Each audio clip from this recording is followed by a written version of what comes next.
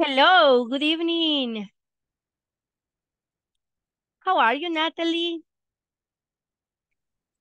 Hello, good evening, teacher. More or less. I'm Uh, tired. you look tired as I look as well.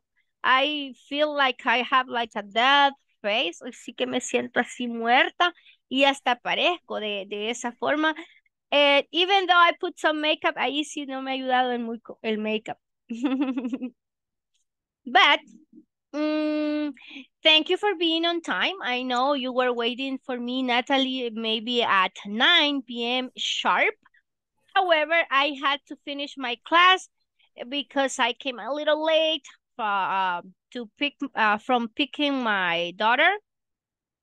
She lives in Santa Tecla, so uh, I was in a heavy traffic, and that is why I was late. So I need to cover that minute. Most of the time I am on time, right? These times or these previous days, I have been connected on time and you are connecting a little bit late. All right. But it's okay. Remember, I told you sometimes I connect a minute later because I need to finish my previous class, and sometimes Zoom doesn't connect me right away. Okay, but thank you for being here. Nazario and ladies, okay? Natalie, Saura, Glendis, Renato as well, okay? And Ana Silvia, of course, okay? That is great that you're in class. I actually felt a little bit sad because in the other group, they didn't, most of the students didn't connect. Fíjense que en el otro no se conectaron muchos, pero aquí ya estamos varios, ¿verdad? So that is great, okay? We are more than enough. Ya somos varios, ya somos, ¿cuántos aquí? We are 7 y creo que tal vez se nos puede juntar alguien más. All right. I'm going to text the rest to remind them that we have classes. It's raining, dice. I know it was raining in San Salvador, very heavy, and the traffic was really slow. And I hope I don't get worse because it was raining and I got with a little I got some drops on me. ¿Sí? Con esas gotitas a veces uno se enferma más. But anyways. And I'm just texting the rest. Just in a moment. Okay.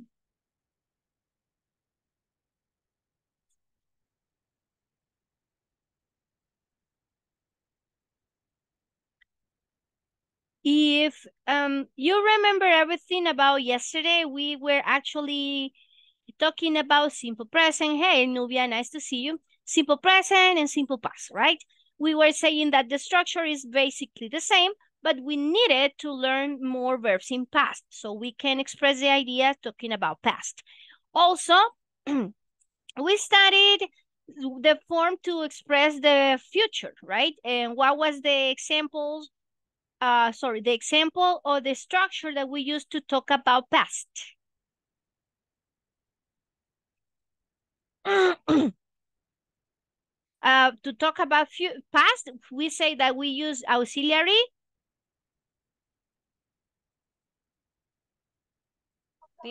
Did. For present, we use the auxiliary. Do y das. Do and does. Solo en negativo y en preguntas, remember, right? And Yeah. for future, Will. we use will, right? Will. Hay otro que es shall, ¿verdad? Y ahora vamos a ver un par de expresiones de cómo expresar condiciones para el futuro. Ejemplo, maybe you watch some videos already. Yo sé que algunos se adelantan y que bueno, it's super good that you watch the videos in advance. So you understand more when we're talking about those topics in the class. So, give me a second. Then, we already talked about the simple present, the past, and the future. We haven't practice too much about the future with going to, because it is a little bit different. Some people don't say, I am going to, sino que dicen, I going to. I going to. Y si dicen, me voy a ir a la iglesia, dicen, I going to church.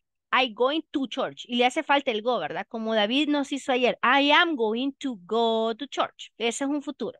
Si digo I am going to the church, eso es un present continuous, que yo voy para la iglesia, all right? I am going to the church. Pero si yo le agrego, I'm going to the church tomorrow, sí puede ocuparse también el presente continuo como señal de futuro, ¿sí o no? Por ejemplo, I'm visiting my mom tomorrow, sí, puedo ocuparlo también, ¿ok? Pero para un short period, como un periodo corto o digamos un future a corto plazo. Example.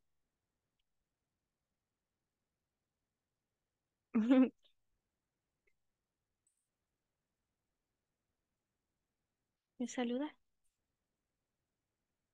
Aquí está mi baby. Say hi. Hi, honey. Hola, ¿me escuchas? Hello. See you here? Yes. Yes. Hello. Mira, The they are same my face. other students. Lo mismo, mira. The same face, dice Nubia. All right, Ana Silvia. All right, her name is Abril. She's 10 years old. She lives in Santa Tecla, and that's the reason why I travel every weekend from Suchitoto to there. And that's the reason of my existence. Beautiful. Yeah. Gracias por venir a saludar, mi amor. Curiosa ella. She's curious. De que me lo guarde, decirle. Ok. So, sorry guys. Ya, créanme que es lo que quería. Quería verlos a ustedes. Es que quería... Yo he visto con Isaura que a veces ahí llega también su niño, ¿verdad? Curioso. Ella que quiere estar también en clase, cabal. O no, como quien dice, vamos a ver si es cierto que no es que está en Sí, clase, así ¿verdad? es. No hubiéramos tenido No. clase hoy, teacher. ¿Qué manda? No hubiéramos tenido clase hoy, hay que disfrutar el fin de semana. Tiene razón, pero fíjese que mejor salimos de esta, no vaya a ser que otra cosa pase para el otro fin de semana, ¿verdad?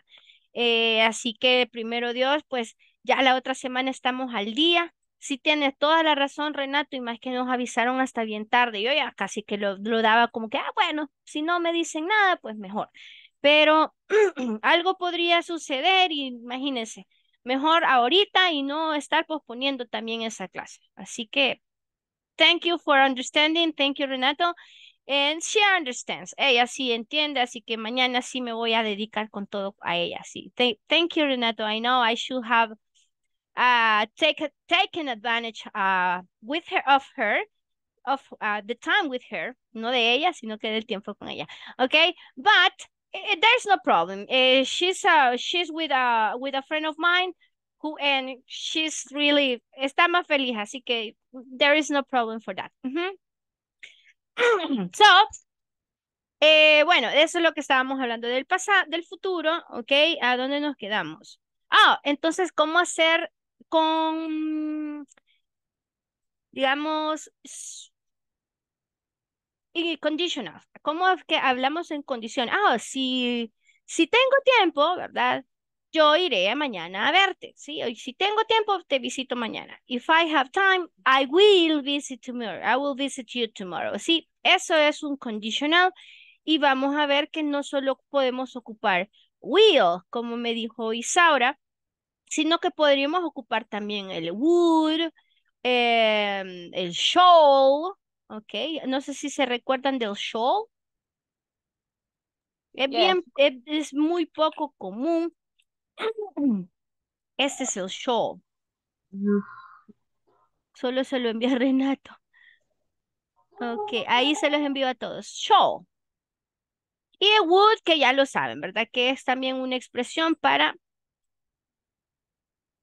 I'm sorry, Renato. I am sick with the flu as well, but we're here. Okay, we're warriors. ¿Verdad? Nosotros somos guerreros, así que no nos quedamos atrás. So, nice to see you, Francisco. What happened to you last night? Oh, last Andaba night, de parranda. No, my son leave today for the United States. Oh, Tonight we have dinner for despedida. a Yeah, farewell. farewell. Yeah, Oh, yesterday. yesterday. Oh, okay. Okay, now.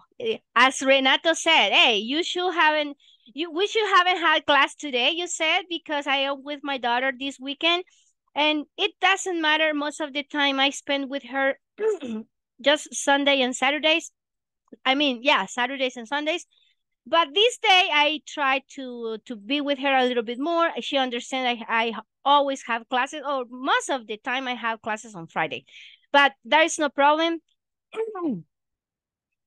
Thank you for understanding, guys. Sorry that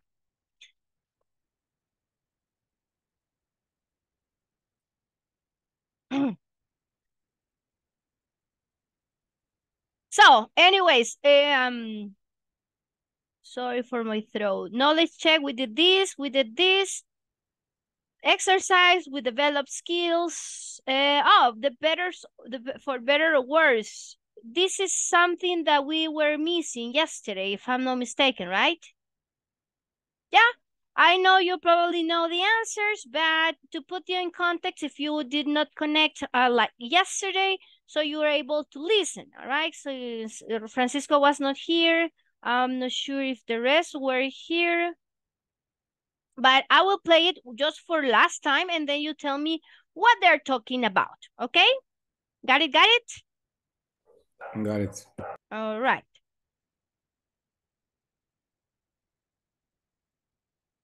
Listen to people discuss changes. Check the topic each person talks about. 1. How long have you been living here? Oh, for over 20 years. And have you noticed a lot of changes during that time? Oh, yes, quite a few. This is a much nicer place to live now than it used to be. It's much greener. When I first moved here, there weren't many trees around. But over the last few years, the city has planted trees everywhere. It's made such a difference. 2. How do you like living here? Well, it's an interesting city, but you really need a car here. Otherwise, you can't go anywhere. There used to be a good bus system, but there isn't anymore. Why is that? Oh, I think they expect everyone to have a car, so they don't bother to provide decent bus service. It's getting worse and worse. These days, you have to wait for ages for a bus, and when one finally shows up, it's usually full. 3. I can't believe how much this neighborhood has changed. What do you mean? Well, when Joe and I first bought this house, that was almost 20 years ago, of course, there were lots of young couples with children living on this street. I don't see any kids out today. That's because they've all grown up and moved out of their parents' houses. Just about the only young children we see around here these days are the grandchildren when they come to visit. It's a shame. I miss the sounds of kids playing. It's gotten way too quiet around here. Page 60. Exercise 5, Part B. Listen again. Write down the change and if things are better or worse now. 1. How long have you been living here?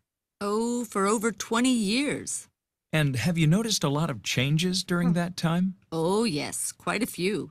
This is a much nicer place to live now than it used to be. It's much greener. When I first moved here, there weren't many trees around. But over the last few years, the city has planted trees everywhere. It's made such a difference. 2. How do you like living here? Well, it's an interesting city, but you really need a car here. Otherwise, you can't go anywhere. There used to be a good bus system, but there isn't anymore. Why is that? Oh, I think they expect everyone to have a car, so they don't bother to provide decent bus service.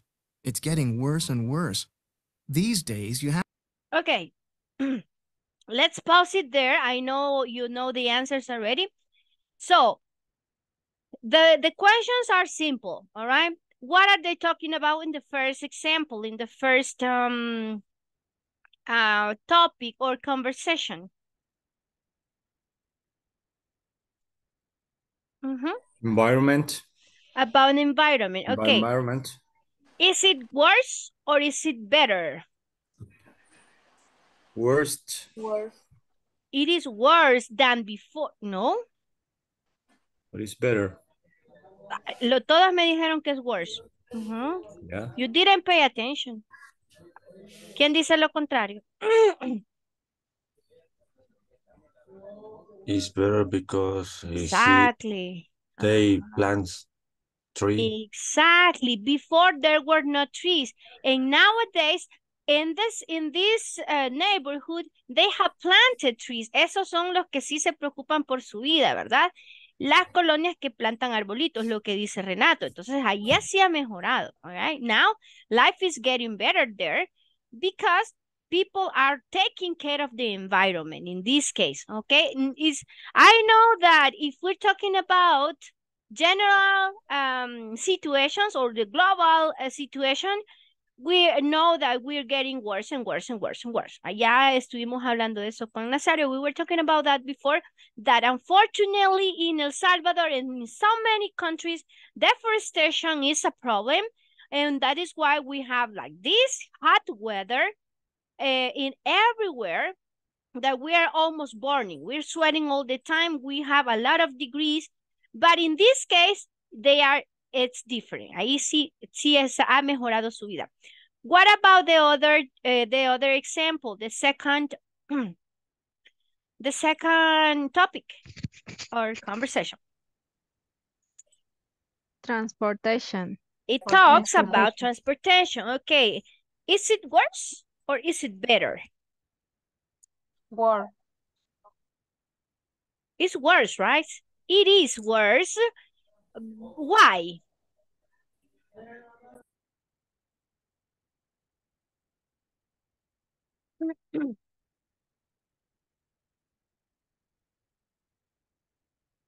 Why do you think it's worse?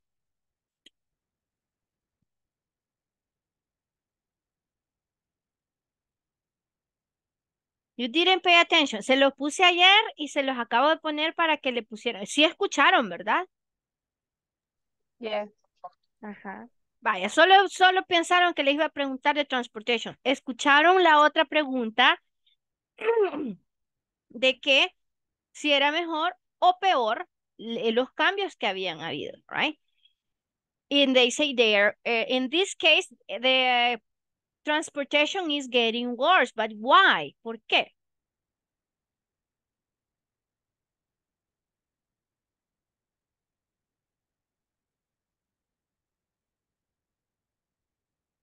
Vaya, se lo voy a poner otra vez y hoy sí tomen notas porque les voy a hacer más preguntas. He has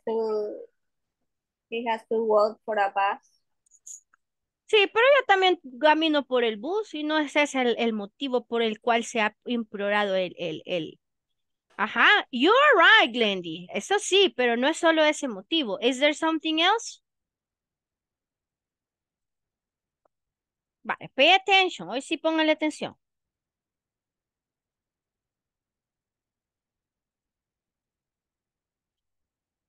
This is the third time. Ya esta es la tercera vez que escuchamos este audio, guys. Isaura, ya ven que como quien dice, ya le van a dar la respuesta a los demás. Solo Nazario dice la respuesta. I'm quiet, teacher. No, por eso, no. Es que han de decir, Nazario va a responder, entonces yo no le voy a poner atención, dice. Ajá. Ahora le voy a pay pedir. attention, but in the other question, I forgot that. All right. Ok. Vaya, espérenme, pues, que esto siempre me da problemas para darle play. Ahí está. The second is about quantity of cars. Ajá. It's because there are many cars. And buses. Okay, there are many cars, pero no solo, esa es otra razón. Dos motivos. Pay attention. Voy a tomar yo notas también yo. Clic, clic. Clic, clic.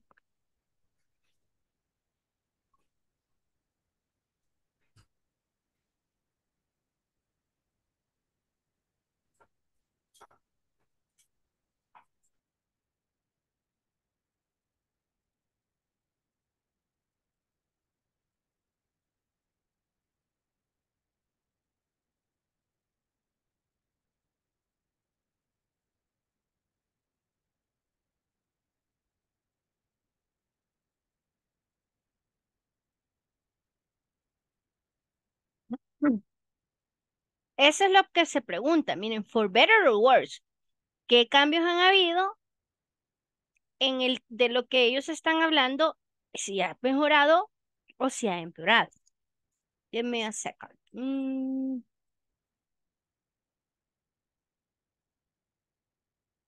Listen to people discuss changes. Check the topic each person talks about. 1. How long have you been living here? Oh, for over 20 years. And have you noticed a lot of changes during that time? Oh, yes, quite a few. This is a much nicer place to live now than it used to be. It's much greener. When I first moved here, there weren't many trees around. But over the last few years, the city has planted trees everywhere. It's made such a difference. 2. How do you like living here? Well, it's an interesting city, but you really need a car here. Otherwise, you can't go anywhere. There used to be a good bus system, but there isn't anymore.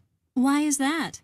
Oh, I think they expect everyone to have a car, so they don't bother to provide decent bus service. It's getting worse and worse. These days, you have to wait for ages for a bus, and when one finally shows up, it's usually full. 3. I can't believe how much this neighborhood has changed. What do you mean? Well, when Joe and I first bought this house, that was almost 20 years ago, of course, there were lots of young couples with children living on this street. I don't see any kids out today. That's because they've all grown up and moved out of their parents' houses. Just about the only young children we see around here these days are the grandchildren when they come to visit. It's a shame. I miss the sounds of kids playing. It's gotten way too quiet around here. Page 60. Exercise 5. Part B. Listen again. Write down the change and if things are better or worse now. 1. How long have you been living here? Oh, for over 20 years. And have you noticed a lot of change? It's much greener. When I first moved here, there weren't many trees around. But over the last few years, the city has planted trees everywhere. It's made such a difference. 2. How do you like living here? Well, it's an interesting city, but you really need a car here. Otherwise, you can't go anywhere. There used to be a good bus system, but there isn't anymore. Why is that? Oh, I think they expect everyone to have a car, so they don't bother to provide decent bus service. It's getting worse and worse. These days, you have to wait for ages for a bus, and when one finally shows up, it's usually full. 3. I can't believe how much this neighborhood has changed. What do you mean?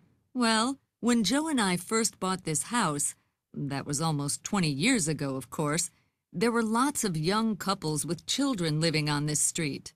I don't see any kids out today. That's because they've all grown up and moved out of their parents' houses. Just about the only young children we see around here these days are the grandchildren when they come to visit. It's a shame. I miss the sounds of kids playing. It's gotten way too quiet around here. Nice. Can you hear me? Yes? Yes. Okay. Yes, teacher. So you tell me already the reason why, all right? In the first dialogue, they are talking about the environment, and they say that the city has planted trees, and that is why, okay, the city is better, right? Why? Besides that they have planted cities, is there something else that you can tell me? Hi, teacher. Hi, Rebecca. Nice to hear you. Hi, teacher. Sorry for being late, but I'm working. I know. I'm only here at the class.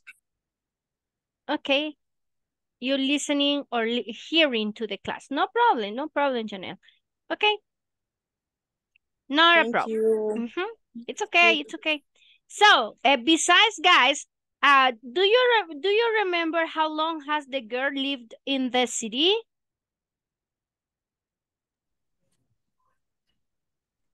For 20 years, maybe. She has lived for 20 years in that city. Okay, why does she say that the city is nicer?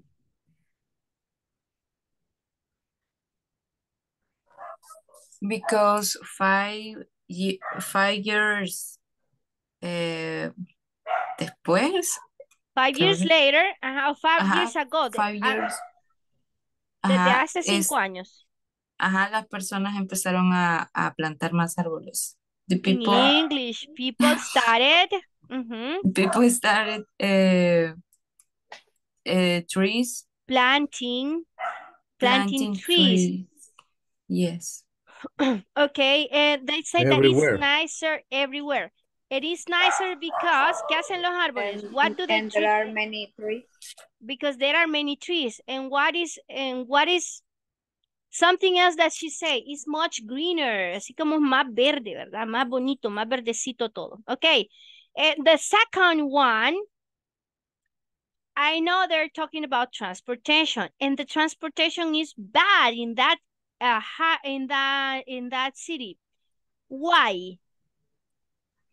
The man says that you have to have a car because there's no way to move into the city because there was a bus system, but not anymore because they expect that everyone have a car. Super, you say everything. So, So they didn't bother to give a bus service anymore. Okay, good job. The transportation is getting worse because maybe wait a decade waiting the bus. Ages, dijo, que se tarda era, ¿verdad? Ages, yeah, it takes ages to take a bus. And what happens when the bus passes or runs there? Or when the bus comes?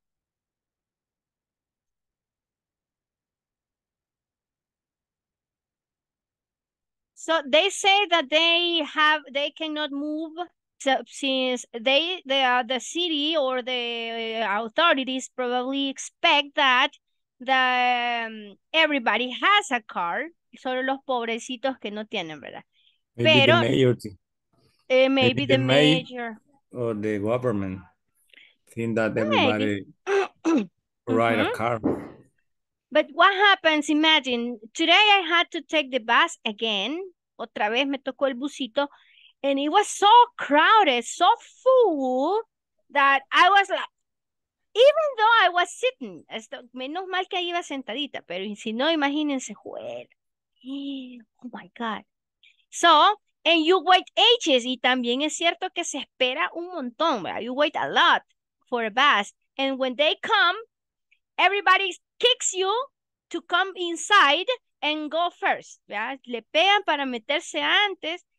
And after that, the bus, ¿se acuerdan? Do you remember that we were supposed not to have people standing after the pandemic? We shouldn't have a crowded bus. Miren que nada hicieron para eso tampoco, right? Que teníamos que ir, que un asiento sí, un asiento no. They never respected, ¿verdad? Nunca les hicieron caso. Did the government did something? Nunca vi que respetaran eso. They always have too many people in the bus. Demasiada gente que ponen en los buses y se tardan un montón, ¿verdad? There should be a better transportation system here as well. No solo ahí, pobrecitos ellos. Okay. What about the number 3? It's a quiet around the place. It's families. So quiet, right? They're talking about families. Okay. And why does this lady miss or say that everything is quiet? Because the children that used to live in the place, they grown up and they moved to another city or country. I don't know. They are, all right. They are grown up. O sea, ellos ya son adultos o they have grown up. Ellos han crecido o they grew up. Ellos crecieron, ¿verdad? They grew up. Podemos decir en presente, en pasado y en participio también. Ellos han crecido. Super. The children have grown up. Okay. Or But grew nowadays, And they moved from their parents' houses, but they visit them with their children. But sometimes. But it's only a moment. Yes. she missed the sound of children. Yeah, she misses the children. Okay. Sin la S. No es children's, solo children. Okay. She misses the children because it's so quiet, right? Nowadays, there are children in the city, but it's just they are the grandsons who are visiting them. Y eso pasa only by weekends, ¿verdad? No todo el tiempo. Thank you.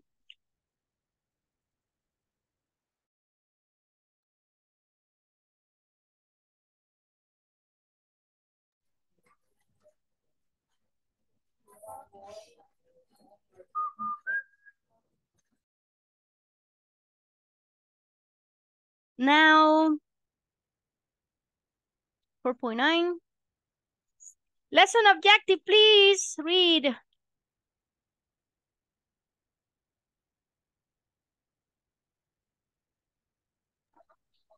By the end of this class, you will learn how to use conditional sentences with if clauses. Yes. Sentences. Vaya, al fin hubo alguien que me leyó bien las sentences, ¿verdad? No que sentence me dicen a veces. Vaya, pues. So, let's watch the video and then I'll give you more examples with if clauses.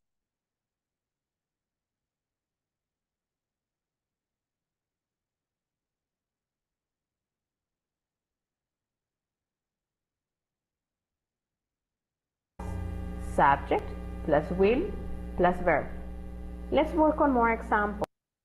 Hi, we're about to study conditional sentences. A conditional sentence is formed by a possible situation and a consequence. Pay attention to the audio program for more explanation.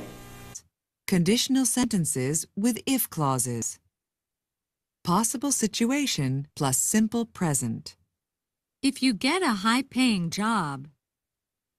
Consequence plus future with will, may, or might. You won't have to work as hard. If you get a high-paying job, you won't have to work as hard. If you don't have to work as hard, you'll have a lot more free time. If you have a lot more free time, you might get bored. If you get bored, you may have to look for another job. The first conditional is a structured used for talking about possibilities in the present or the future. We will explain you how this conditional is formed and when it is used. When we talk about this conditional, which is called first conditional, by the way, we will divide it in two parts, if clause and main clause. In conditional, we use the word if. So we say, if I study, I will pass my exam. Follow me in the structure. If clause, if plus subject plus verb in simple present. Main clause, subject plus will plus verb. Let's work on more examples. If you save money, you will go on a trip. If she speaks English, she will have a better job. If we exercise, we will be healthy. All of these examples show a possibility of what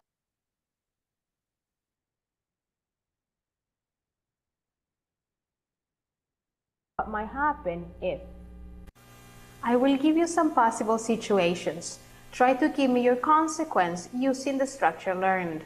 Don't forget to write them on our discussion box. If you study English, if you lose your job, if you have children, don't forget to write your consequence using the future will, may, or might.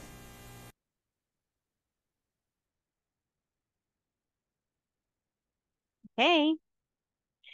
Now, what can you tell me about the conditional here? We'll have a lot more free time. We'll leave these as examples so you have a better picture about what they're talking about. What is a conditional? A conditional is that it's is if something happened, right? We have the consequence or the result.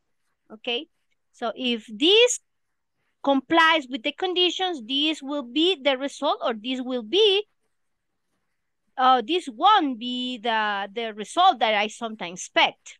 We can do it also in negative, right? For example, if I don't have money,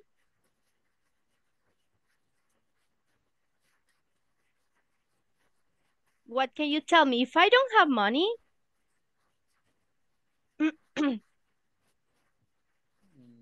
I can pay my account. very good. I can't pay my what do you mean with an account? Cuenta. Cuentas, como Your los bill. recibos, ¿verdad? Yes? Okay. Bills. Hay dos formas de decir. Sorry, guys. There are two forms. You can say bills en general, aunque no todos. Los gastos también es expenses, right? Expenses. Okay? Expenses, como mis gastos, right? I can pay my bill, or you're talking about my rent as well. You can talk about anything. No se puede pagar nada, right? I can pay for my food. Okay? I can pay the my cell phone, my computer, My todo lo Wi-Fi. que uno se... Yeah, my internet and bills we include everything, right? Like telephone. All the budget. All the budgets, or expenses, como todos los costos. El budget que me dice usted, es el presupuesto que yo tengo con el que cuento. Budget. Veo que se me está cortando. Espero que no se me oiga cortado. Budget es un presupuesto, right? Ok. Sorry. Entonces, el budget es lo que yo tengo presupuestado, right? What I have, like in my hand, that will pay everything, right? Sometimes we have a budget that is very small for big accounts, or en este caso, big expenses, right? That is big expenses. Okay, nice. So we say it also in negative. Okay, what would be the result if I don't have this, or if I have this? For example, imagine if I have another baby, ¿qué creen que va a pasar? If I have a baby, I have a daughter. You will be happy. Yeah, exactly. Yeah, but about another consequence is this. I have a daughter and I have to pay a lot. I have to work hard and I have to buy her everything. So if I have another baby, I will have to buy more things. I will have to pay more attention to another person. And I won't have enough to survive. Y ahí sí no voy a tener lo mismo para sobrevivir como ahorita, ¿verdad? Los niños salen caros. Yeah, children are expensive. Beautiful and expensive. Okay. Or if you have 5 children, que hay todavía personas que se ponen a tener más de 5, right? If they have 5 children, what can happen? Or they what need will happen? 5 husbands too. They need 5 husbands as well, all right? Well, if each husband is responsible, if each husband is responsible, it's okay, right? Pero that is not, I don't think it's a good example for the kids. Yeah, tener 5 niños de 5 padres. I don't know. It's not, I don't think it's an idea, it's a good idea, or it's the ideal situation for the kids, right? Some people or some children have troubles in their families because they are different, from different parents or from different fathers, especially. And well, they suffer a lot because some of them are good, but some of them are not. So. But 50 years ago, teacher? Oh, Imagine. but imagine that Or at that grandpas, or time, grandpas, for example. my grandmom had 12 children. That was not many. But actually, she aborted because probably her health was not good. So at the end, she only had like alive, all right? So she got pregnant 12 times, got pregnant. So, and she actually gave birth, o sea, sí le nacieron algunos, some of them were aborted, not because of her will, right? Nobody alive. Some of them were not alive. So she suffered a lot, but as you said, she was so, I would say Catholic because that is part, but she was Catholic, all right? But she was so attached to the religion, and that she would say, okay, we will prevent the children. Or she was all the time accepting what my grandfather, in that case, her husband, wanted. Todo lo que quería él, ella lo aceptaba. So I was actually like, okay, anyways. And I know some people that have 14 children. Hay hasta de 14 y yo los conozco. They're my neighbors. Ahí viven en mi casa, por cerca de mi casa. My aunt had 14 children. 14. Wow. Yes. ¿Tuvo o tiene? Tuvo. Okay, so that is in past. So you say had. She had 14 because, as you said, some of them probably are dead, right? Algunos pueden estar muertos. So she had or she has. Okay, tercera persona sería entonces en presente she has. Nice. So you see that is when we use a lot this if condition. Okay, this particle of word. If condition. Okay, y si se fijan siempre, si yo digo, si me muero, mi hija va a heredar mi fortuna, gran fortuna, mi deuda, vea, vaya, si me muero, vaya, ¿cómo diría ahí? Si me muero. If I die.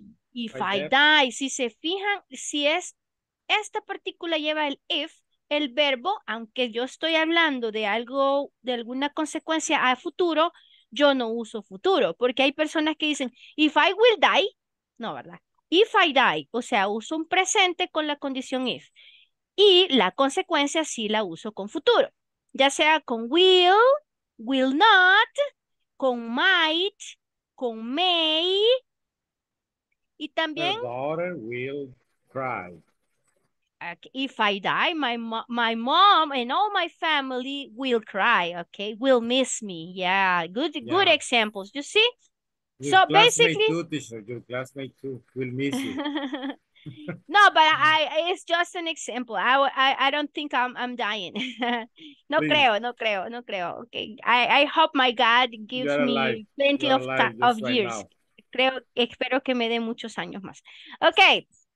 So what will happen? Vaya, vamos a ver qué otro ejemplo vamos a darle. Porque quiero terminar la sección 4 ahora, all right? So, I don't know if you have any question with this, guys. Super simple, right? Siempre el presente. Entonces, si ella no tiene, si estoy hablando, y si mi mamá no tiene dinero, es una situación presente. Y esa, si se fijan lo que dijo la chica, hay tres condicionales.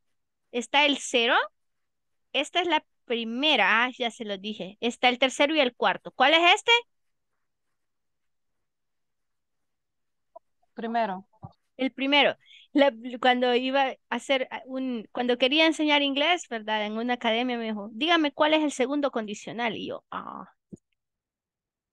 Y así como que menos mal que ya sabía.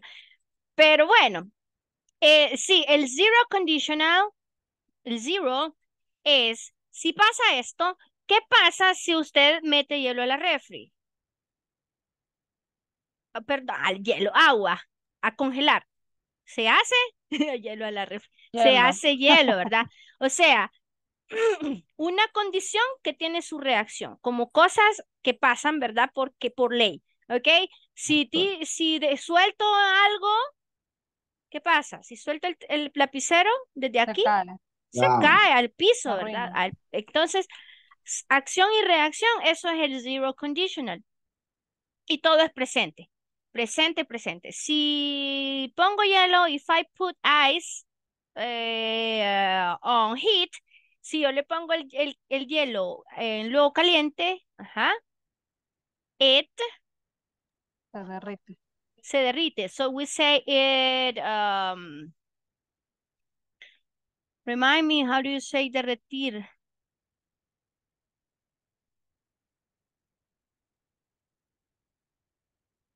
Melts, melts, melt, melt, pero con la S. Acuérdense que la tercera persona siempre cambia. Igual que ahorita ¿a qué quiero llegar? Que con el primer conditional ocupamos el simple present. Significa que cambio el verbo en tercera persona si es afirmativo, right? Ok. Entonces, si digo, si mi mamá tiene dinero, me va a prestar. Me va a prestar. Ajá.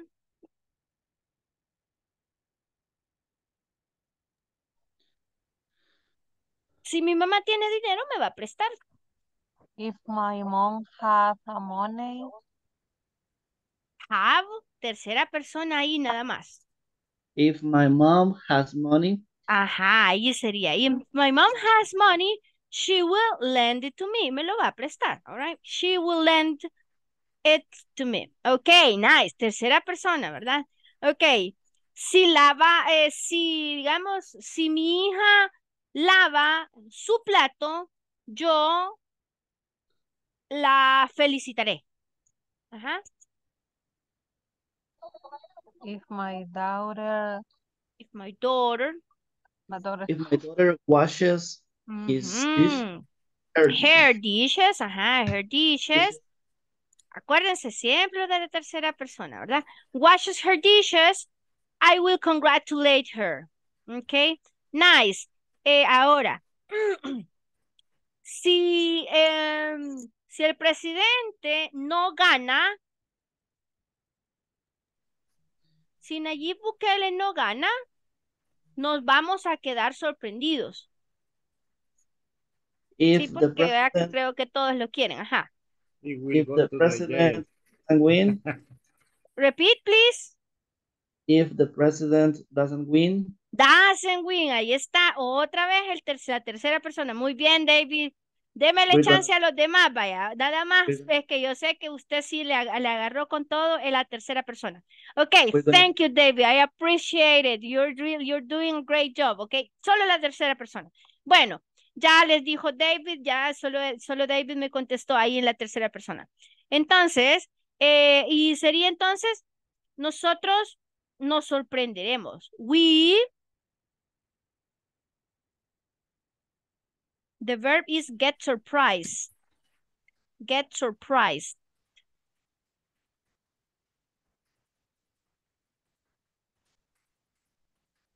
We will get surprised.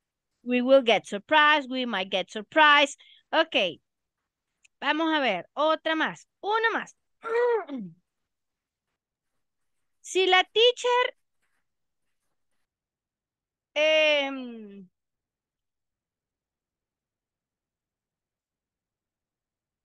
si la teacher...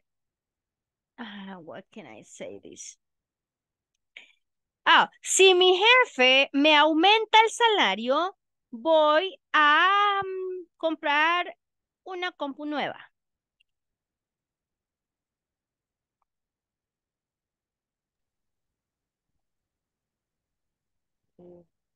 My boss writes me Repeat. Escríbanmelo todos en el chat. David, ahí sí le acepto en el chat. Solo para mí, solo para mí, solo para mí. Si no les dejo tarea, si no me lo ponen correcto. Come on, come on, come on, come on, come on. El verbo es rise, ¿ok? Ajá, rise. ¿cómo se dice salario? Salary or wages. ¿Cómo? Wage. No, o sea, el verbo nada más. Wage. Vaya, póngamelo completo. Wage. Ustedes pongan salary. If my boss. Escríbamelo, por favor. No, vaya, ya estuvo, Rebeca. Ya no. Ya no. Escríbamelo ahí, en el chat.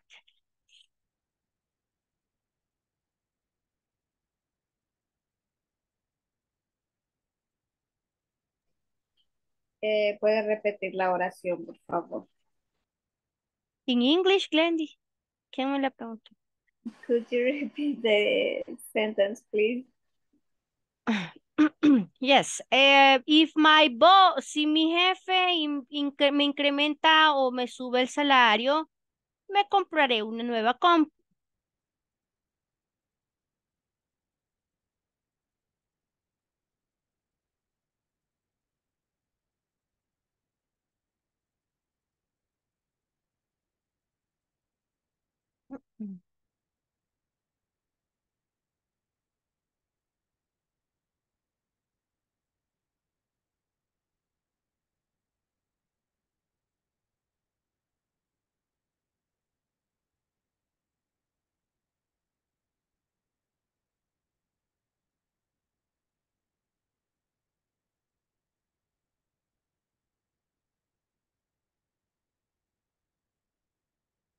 Ok, enough time. Ya demasiado les di chance. Somos 6 nada más las respuestas. Let me check. Francisco, super. Ay, solo fueron a copy paste, ¿verdad? Muy bien. Bueno, si no lo hicieron en copy paste.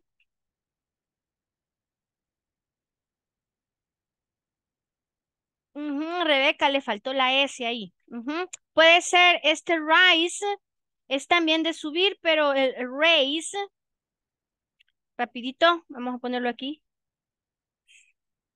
Rise y raise son lo mismo, pero si para el salario podemos ocupar también el raise.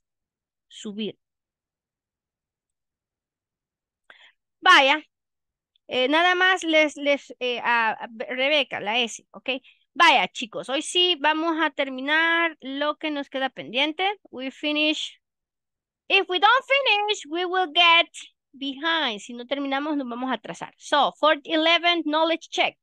Okay, instructions, read instructions. Evelyn, 1, 2, 3, 4, 5, 6. Vaya. Read the clause match with. Thank you, clauses. Ayer les dije cómo se leían estas S, guys. Okay, continue reading. Rebecca, please, read this part. Read the clauses, match it with the read appropriate. The clauses, match it with the appropriate consequence. Very good. Clauses, guys. Ayer les dije, ¿verdad? Cuando ustedes no me mencionen esa S, lo voy a cortar y le voy a preguntar a alguien más, porque ya les dije eso, cómo leerlo. ¿Ok? Tell me number 1, Natalie, and give me the answer. If you eat less junk food, you may lose weight. All right, thank you. Number 2, help me, Nubia. If you walk to work every day, work every day, you will stay in shape without joining a gym. If you walk to work. Ok, walk. Acuérdense que esta palabra no se dice la L, ¿verdad? Vaya. Number 3, help me, Glendy.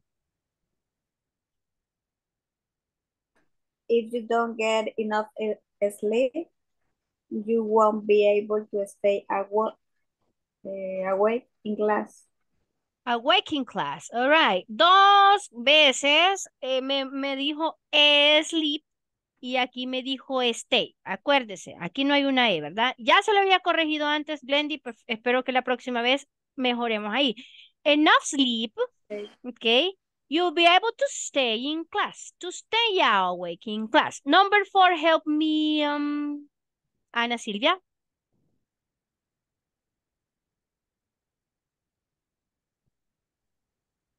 La 4, ¿verdad? Yeah, number 4, talking English, guys. Sorry.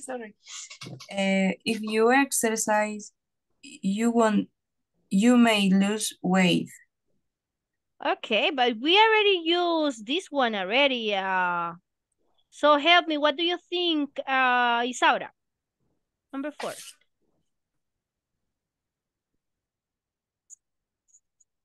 If you exercise,